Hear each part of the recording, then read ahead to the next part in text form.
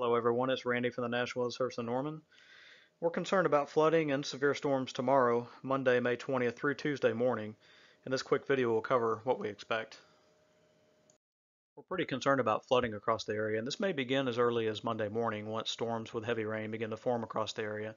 Multiple waves of storms coming through with heavy rainfall amounts will probably cause quite a concern for flooding and possibly some significant flooding and flash flooding across the area, beginning again in the morning and lasting through the afternoon and evening and continuing overnight until Tuesday morning when the rain and storms begin to push out.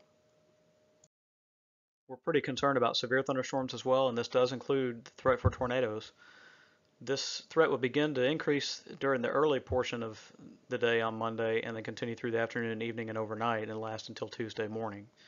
Don't focus too much on these categories because the entire region really is in a favorable pattern for severe thunderstorms and tornadoes during this period.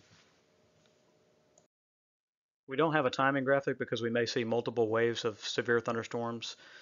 So it's important to know that early in the morning, the chances will begin to increase, and then they'll probably peak as far as storm severity and coverage during the afternoon and evening.